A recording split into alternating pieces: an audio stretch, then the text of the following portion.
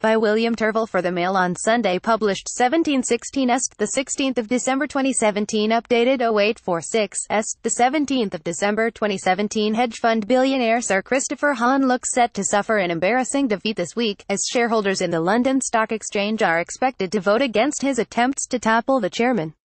Hohn, who heads up the children's investment fund TCI, has forced the LSE to hold a shareholder meeting to vote on whether to oust Donald Brydon this Tuesday.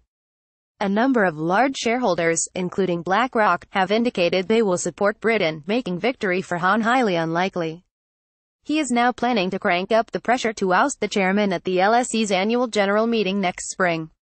Set for defeat Christopher Hohn of the Children's Investment Fund, she is also understood to have asked the LSE's interim chief executive David Warren for a meeting either this week or in early January. Hohn wanted to unseat Brydon and to reinstate Xavier Rolet as the stock exchange's chief executive. Rolet initially announced plans to step down in 2018. Following an intervention by Bank of England Governor Mark Carney, he resigned with immediate effect last month. It would take a 50% vote to force Brydon out.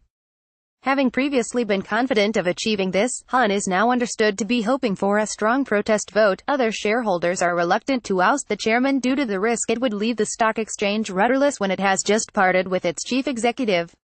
The Treasury yesterday said it would speed up a project to tie the London Stock Exchange to the Shanghai Stock Exchange, helping investors access both markets, as part of wider plans to build up economic relations with China.